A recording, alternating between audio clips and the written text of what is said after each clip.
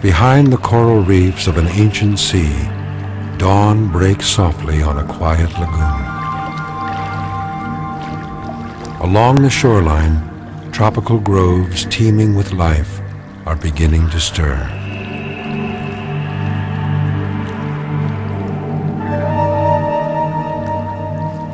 On this day, the forest will awaken to the cries of a newcomer.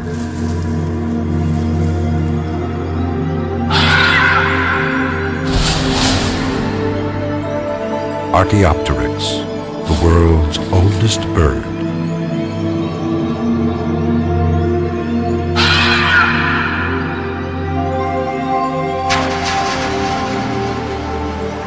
$150 million years ago, the descendants of creatures from the land and sea first took to the skies. Today, more than 9,000 species of birds inhabit the planet. Their plumage, a masterpiece of design, granting them perhaps the ultimate freedom, flight. The origin of birds, even today, is somewhat of an evolutionary mystery. But Archaeopteryx may have offered scientists a key.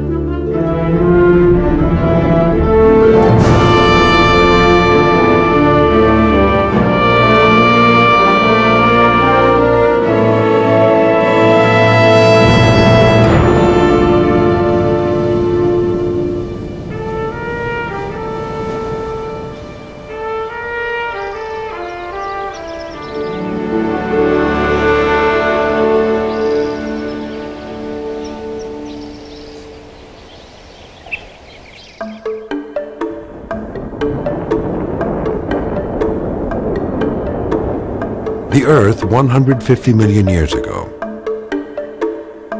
For eons, only one giant supercontinent stretched across the planet. Now, as it slowly divided, distinct bodies of land were being shaped into the continents that would eventually become Eurasia and North America.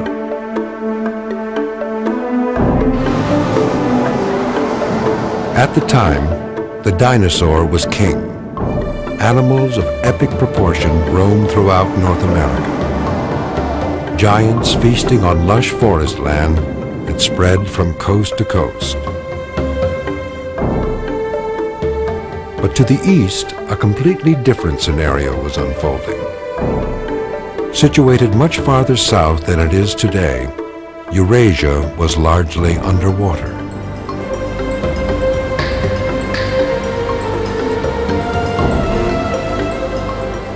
Tropical islands with palm-like ferns dotted the coastline.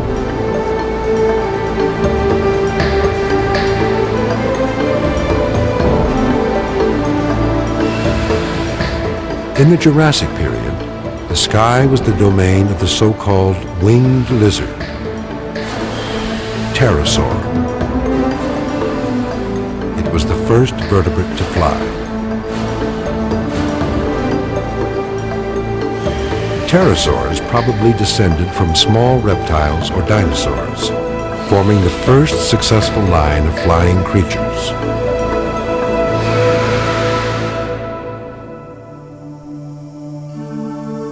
How animals like Pterodactylus learned to fly is unknown. Developing a lighter skeletal structure than land-bound vertebrates was the first step, and an arm with one extremely elongated finger to support a large single wing. Its wing had no feathers, just a large fibrous membrane. Folded compactly, These giant wings allowed pterosaur enough mobility to climb trees. Hollow bones with sturdy but light weight support were another new evolutionary design.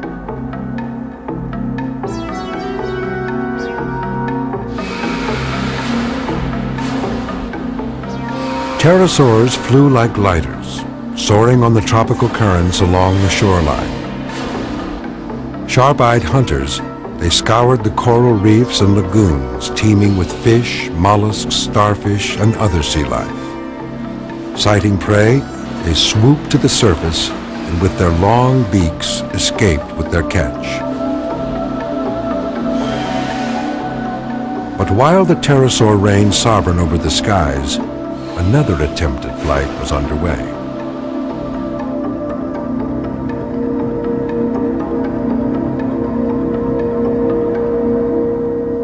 These rolling hills in the Bavarian countryside of southern Germany were once covered by tropical lagoons. Over time, their soft, muddy sediments hardened into beds of limestone. Today, that limestone is quarried in the town of Solnhofen for use in building construction. But the slabs that peel away in thin sheets have also yielded remarkable finds for paleontologists.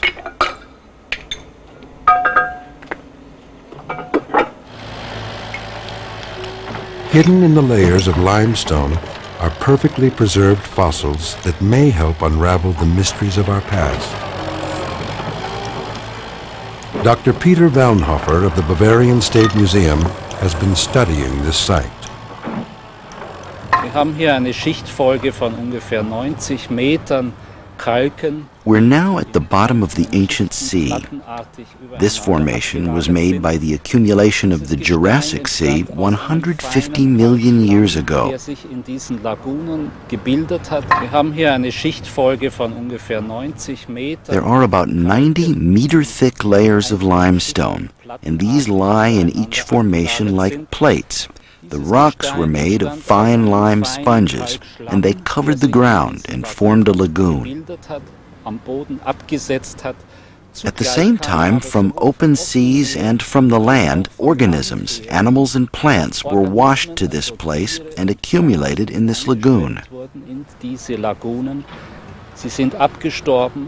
They died and dried and accumulated on the ground, buried in the mud, and the muddy layers that covered the ground preserved the fossils as a result.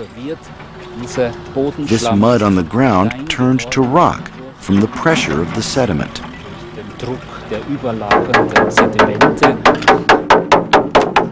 More than 600 different kinds of life forms, including the pterosaur, have left perfect imprints in these rocks. Among them, one unusual fossil of a creature discovered more than a century ago, an animal that ignited debate in 19th century scientific circles about the new theory of evolution.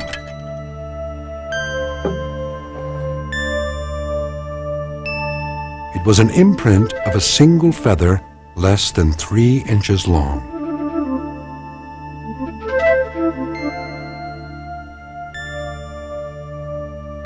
Next to surface, a fossil without a skull.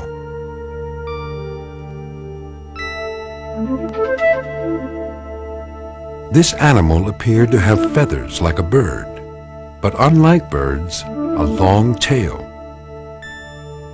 Perhaps most puzzling of all, its legs looked reptilian. With this combination of features, the bones could not be classified as pterosaur or bird. The fossil was named Archaeopteryx, or ancient wing, because of its feather imprint. Whether this animal was a bird or reptile was anyone's guess.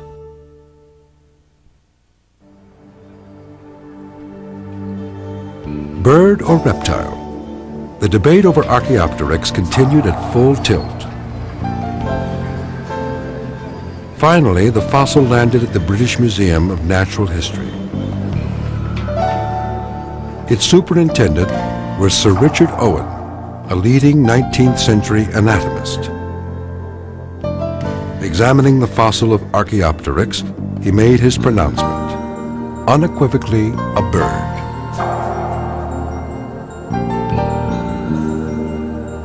Owen noticed the V-shaped bone in the center of the fossil imprint. He realized it was a furcula, a strangely shaped collarbone found only in birds.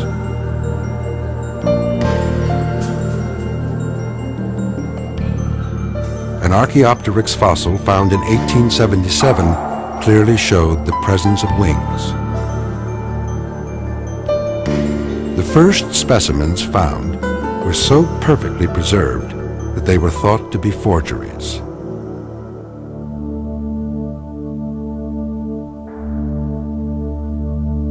Archaeopteryx has lizard-like teeth and another feature not found in modern birds: 3 sharply hooked claws in its wings.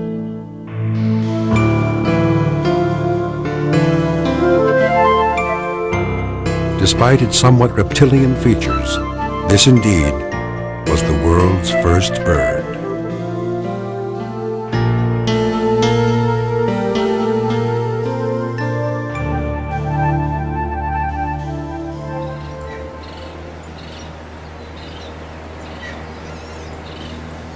The Orinoco River in Venezuela.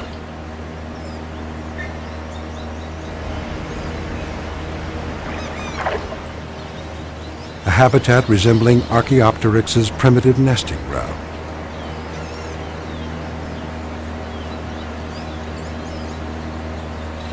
This is a home to another ancient bird with remarkably similar features.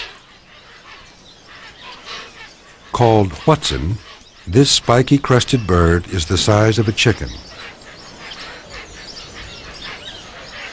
The adult bird has no claws in its wings, but the newborn chick has hooked claws just like Archaeopteryx, the only modern bird with vestiges of its evolutionary past.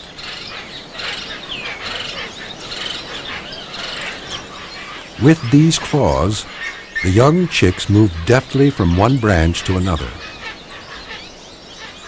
Evidence like this convinced some scientists that Archaeopteryx evolved from a creature that lived in the trees.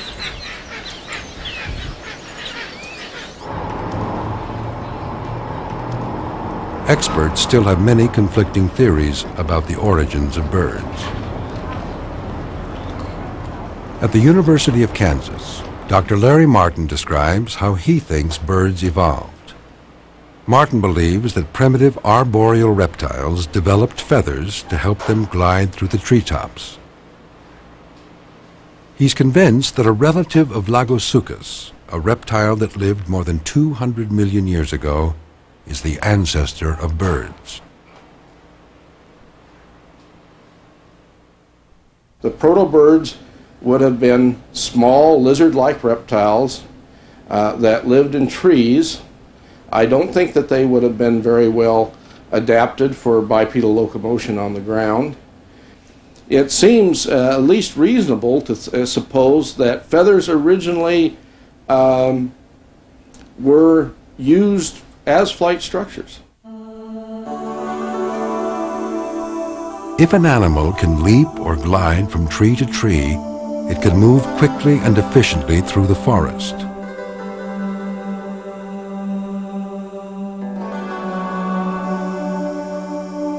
Dr. Martin says that scales covering small arboreal reptiles gradually evolved into feathers, allowing Lagosuchus to increase the range of its jumps.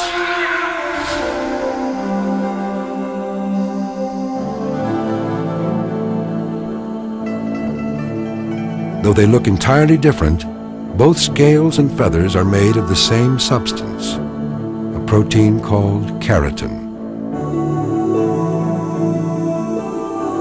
Reptiles originally developed tough scales to protect their skin, but over time, Martin suggests, their transformation into feathers gave them freedom to glide through the forest.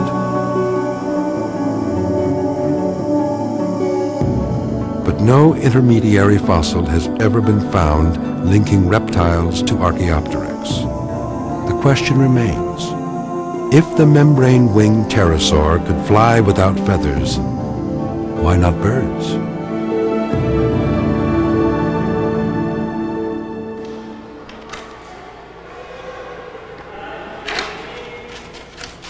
For 20 years, the Archaeopteryx fossil preserved at the Jurassic Museum in Bavaria was mistaken for an entirely different animal.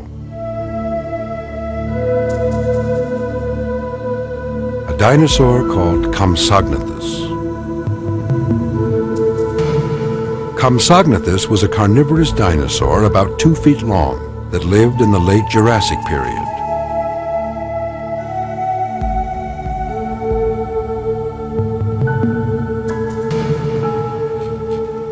Dr. John Ostrom of Yale University is one of the world's leading authorities on dinosaurs. He believes that the origin of birds rests with a small, highly active dinosaur, not a reptile.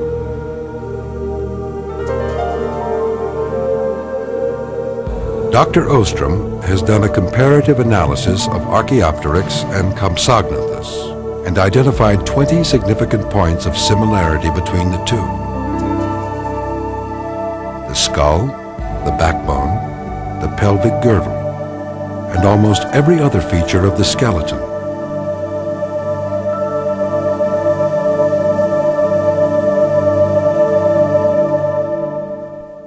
As certainly Archaeopteryx suggests, its skeletal anatomy clearly indicates an active creature. It may then have been warm-blooded or endothermic. And if that's the case, then feathers, the early feathers, the initial feathers, may have served some endothermic role that perhaps as a form of primitive insulation. Ostrom speculates why dinosaurs may have evolved into feathered creatures.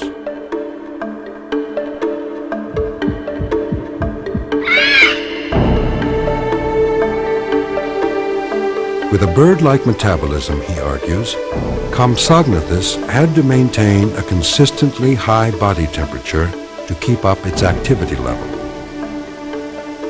So its scales evolved into feathers for insulation.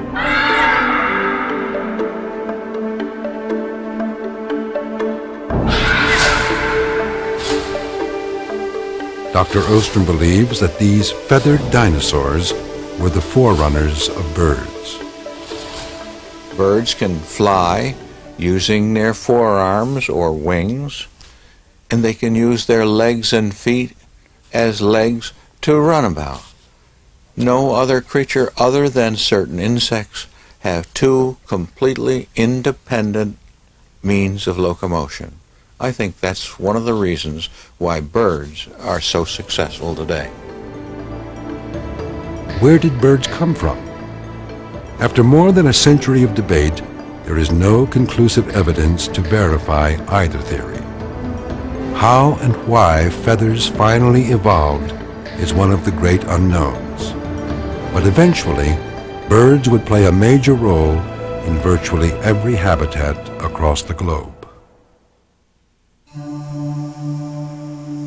Archaeopteryx, the planet's first bird, may not have flown gracefully, according to some scientists.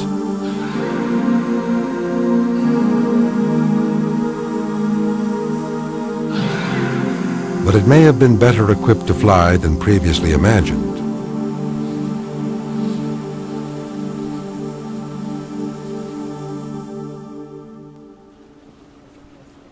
Ornithologist Alan Fiducia of the University of North Carolina has been studying the fossilized imprints of Archaeopteryx feathers, comparing them with those of modern birds. An evolutionary line is generally punctuated by a trail of fossils in different stages of development. No such link exists in birds.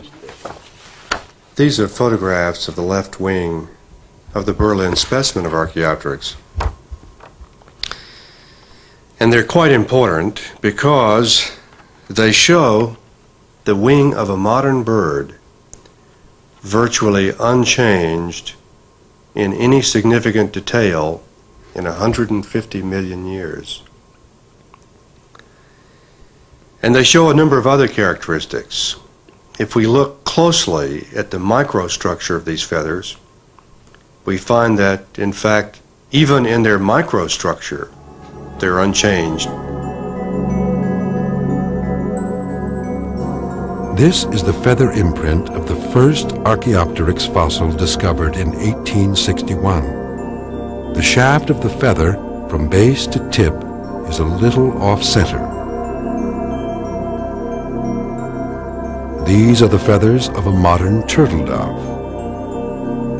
Just like the Archaeopteryx specimen, its feathers are asymmetrical, with off-centered shafts.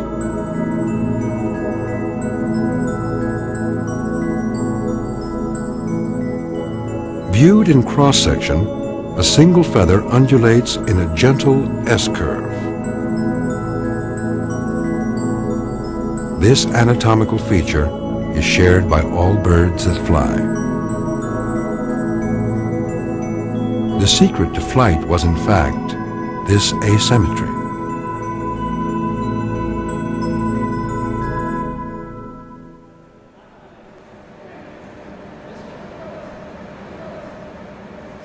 How is the construction of the feather related to flight? Dr. Akira Ozuma of the University of Tokyo conducted this experiment. First, flat plates with a central axis are placed in a row. They represent the wings of a flightless bird. These plates are then exposed to wind. Pummeled by wind, the plates bend in different directions without stabilizing. Flight with such wings would be impossible.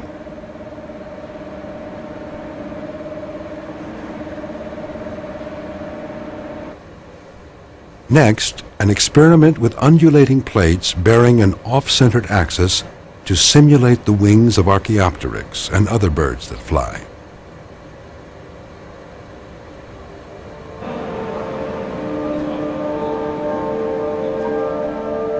When wind is applied, all the plates rise and stabilize, each plate perfectly aligned to form the shape of a wing. These undulating plates are stable even when exposed to strong air currents. The wings of modern aircraft are designed on the basis of this aerodynamic shape.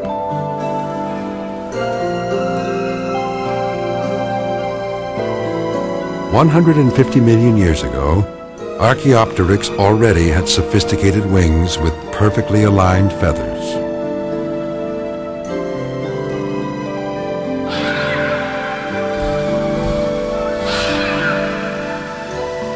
Racing through the forest, scientists believe Archaeopteryx was an agile runner. Unable yet to reach the heights, Archaeopteryx was capable of some powered flight.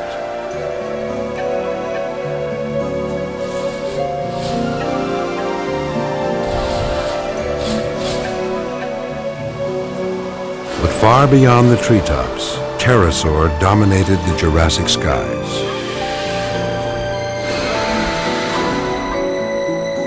Unlike Archaeopteryx, pterosaurs had lighter bodies and hollow bones, allowing them to soar. To date, only half a dozen Archaeopteryx fossils have ever been identified, all from Solnhofen, Germany. In 1992, another bird fossil was discovered in China.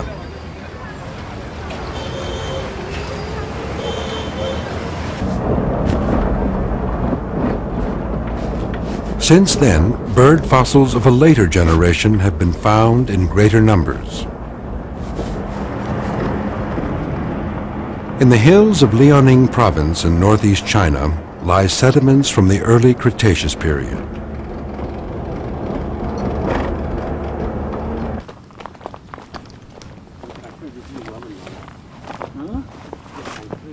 This was once a subtropical region like Solnhofen, with forests of ferns and palm trees encircling a large lake. It is here that clues about the birds that came after Archaeopteryx surfaced next. Cynorus, or Chinese bird, was about 4 inches long.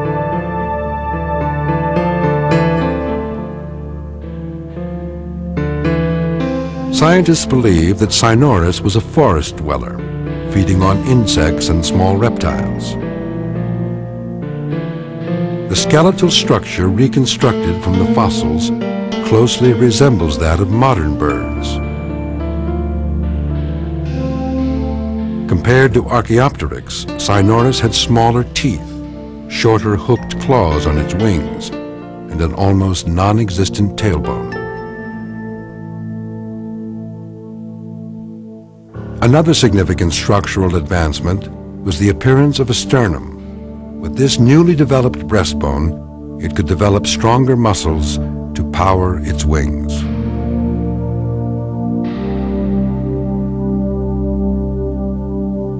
But like the ancient pterosaurs, the most important anatomical feature observed in Cynorus is hollow bone, allowing for more efficient flight.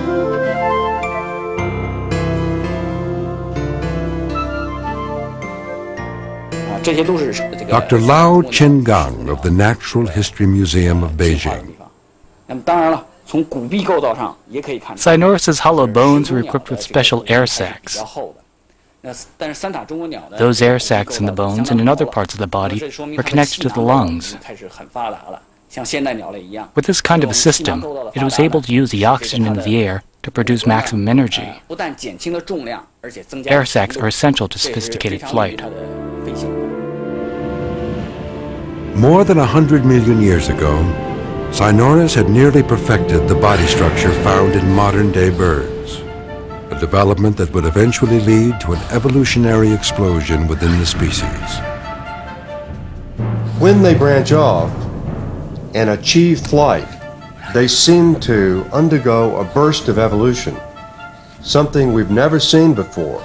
But due to the enormously physically restrictive demands of flight, coupled with the extraordinarily high metabolic rate evolved by birds, and feathers, which are almost magical structures, this produced an animal which had never been seen before.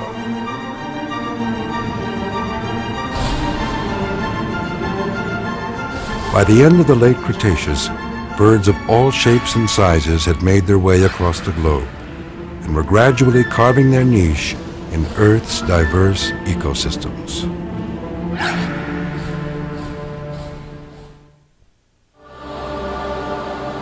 Millions of years would elapse between the bursts of evolution that launched life in the seas.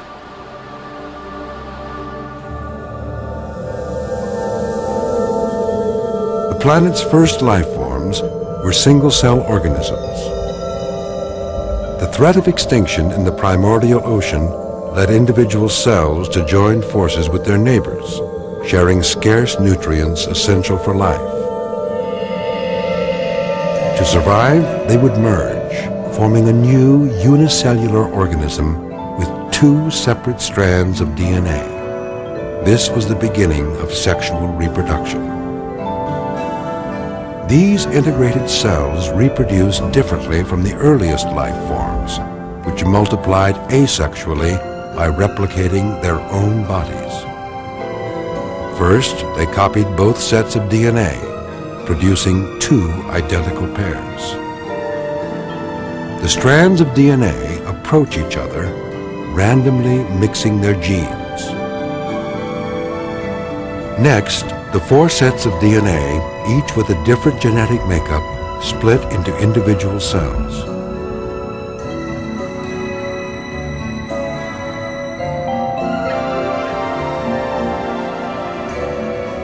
Each cell, in turn, encounters another, shuffling genes and fusing again into a distinct new body. This cycle of communion and division is the essence of sex.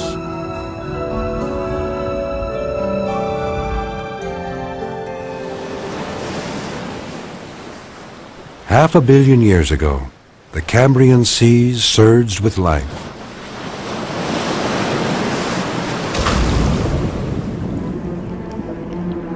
Though the environment helped to shape this explosion, biological forces played an even greater role.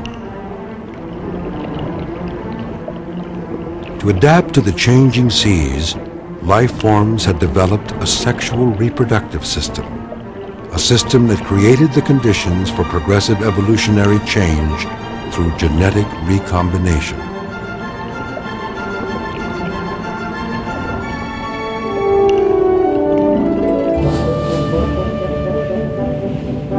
Birds developed feathers, an adaptation unique to their species. Transforming both skeletal structure and anatomy over the years, they were able to streamline flight.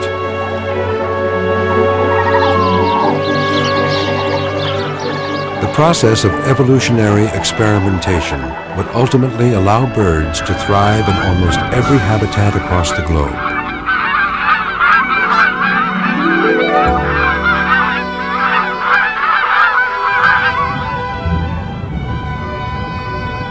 Today, in the sea, on land, and in the sky, a tapestry of life unfolds.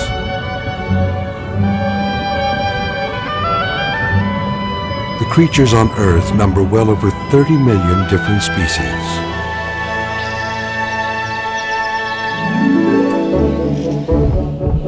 The animal kingdom owes its existence to our unlikely ancestors in the primordial seas. Passing on their hardiest genes to generations that followed, these simple multicellular organisms would transform the face of the planet.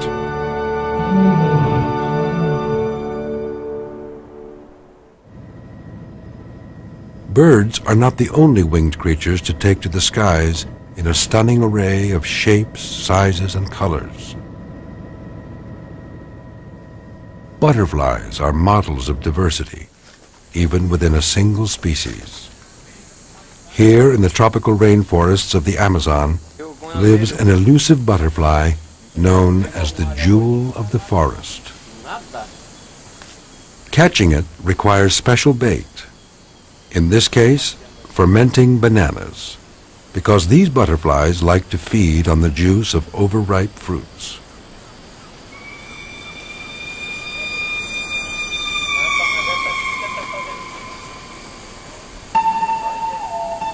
Aglaus is the name of this butterfly. Its red and blue wing patterns stand out against the dark of the forest.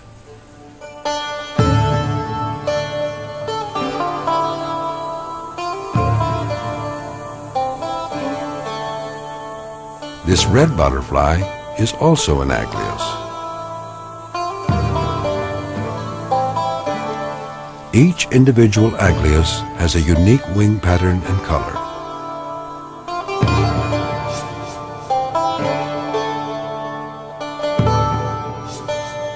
They all belong to the same species. Aglaus butterflies are constant innovators in the realm of genetic design. Every wing pattern comes in the three primary colors, red, blue, and yellow. But no two butterflies look alike.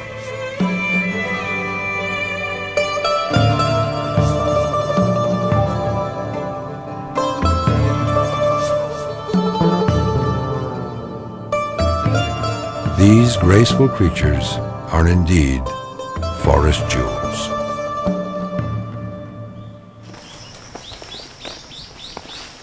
Across the globe, in Okinawa, Japan, ecologist Kenji Uesugi believes that there are many important reasons for diversification. Mr. Uesugi has been studying a type of butterfly called Menelates polites.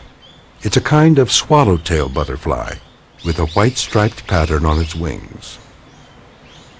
Some of the females of this swallowtail species have slightly different wing patterns. Red spots accentuate the white band. This distinctive design is the result of generations of change in the gene pool. The red-spotted butterflies here are in the minority. Because the males prefer the white-striped females, the reds have fewer opportunities to breed. These butterflies have predators, birds like the bulbul. In perpetual threat of attack, some of the eye-catching white butterflies show battle scars, chunks missing from their wings.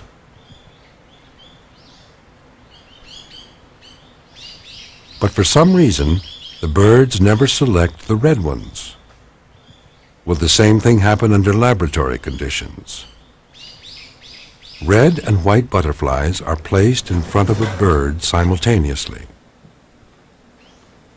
Avoiding the red, the bird again selects the white. The results are repeated again and again. In each case, the red butterfly is left unharmed.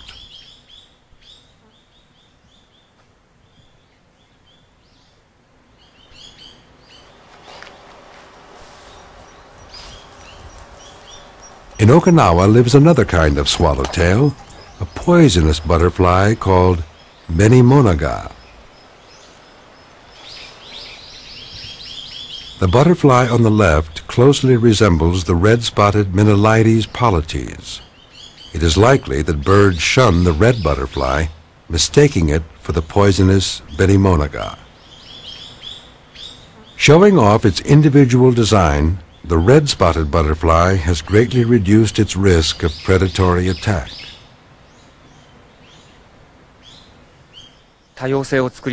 Sexual reproduction certainly creates diversity, but oftentimes that diversity seems meaningless. However, the creation of that seemingly meaningless diversity, or mutation, and its staying power is of extreme importance in that it expands the possibility for survival when the environment changes. Genetic diversity provides assurance that life will continue, surmounting the unpredictable and sometimes threatening forces of nature.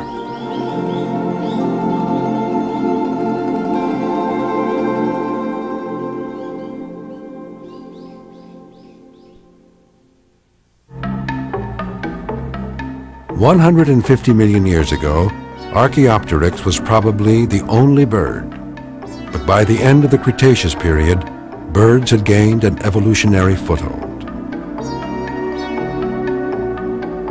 Meanwhile, as the ancient pterosaurs dwindled, their cousins, the pterodactyloids, were increasing in size. Some had wingspans ranging up to 36 feet.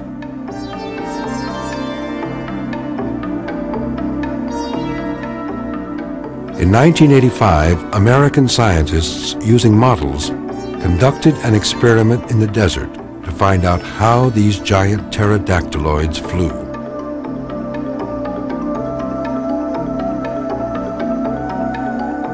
The model weighed 30 pounds and had a wingspan of 20 feet.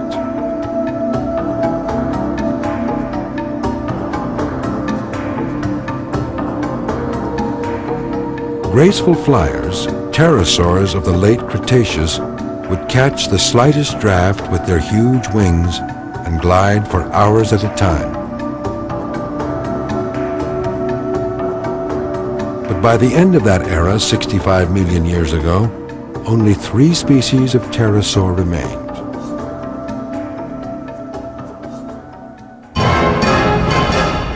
At about that time, an asteroid 6 miles wide crashed to Earth with the force of an arsenal of nuclear bombs.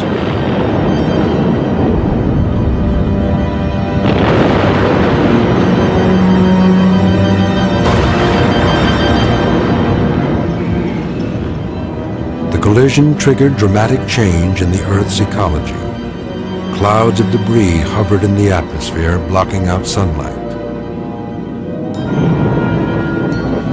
And for at least a year, the planet endured a winter of destruction. Entire species of plants and animals perished. Among those lost to history were the kings of land and sky, the dinosaurs, and the once thriving pterosaur.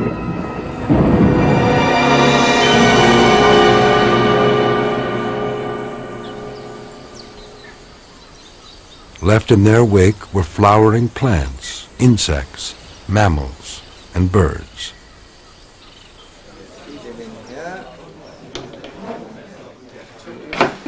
Dr. George Whitfield of Reading University in England is an expert in biomechanics. He says the pterosaur's size may have contributed to their downfall. We analyzed Pteranodon as if he were a modern glider and calculated his strength and how he would perform. He can circle in very small circles because he flies slowly, sinking very slowly because he's very efficient. And this makes him a superb thermal soaring aircraft to go up in quite small, light thermals. The disadvantage of developing like this is that he is very large, very weak, and cannot fly very fast. So if the winds increase, he's very badly placed. While birds develop their ability to fly by flapping their wings, pterosaurs took a different route.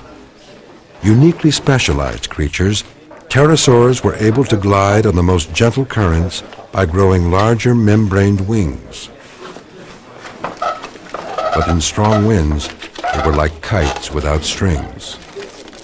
You generally find that a series of species evolve to fit better and better and better the conditions in which they live. And then if the conditions change, they can't evolve back. And you find that they've lost the variability needed to fit the new climate, in Pteranodon's case. Whereas the birds were much nearer the beginning of their evolution. They had lots of variability available, and they were both smaller and stronger, and they could fold their wings completely. So that the birds had a much better chance of living through the changing conditions. To glide on the currents of evolution, pterosaurs had become highly specialized animals. Faced with changes in their environment, they no longer had means to adapt.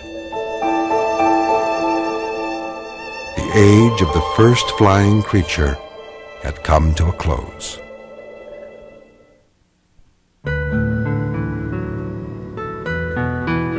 Though the pterosaur had vanished, for birds, the age of flight had just begun. So perfectly adapted for life in the skies, it is hard to imagine that birds had once descended from reptilian creatures. In Germany, where Archaeopteryx was discovered, earth strata dating back 50 million years reveal numerous bird fossils.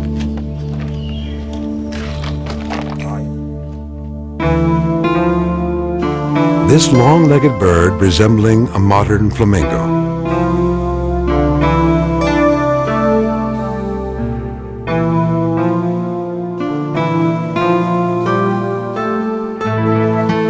And fossils of 13 others, including the eagle, the falcon, and the crested ibis, have been unearthed.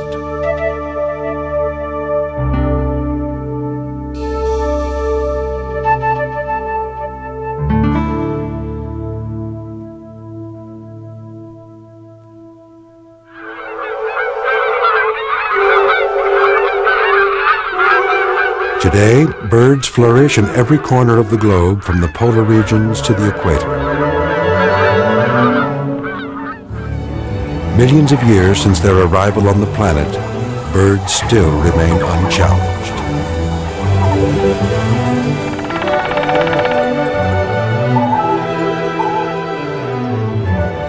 Some migrate thousands of miles across oceans and continents each year. Others can soar as high as Earth's most magnificent mountain ranges. Graceful and strong, they have pioneered territory untouched by other living creatures.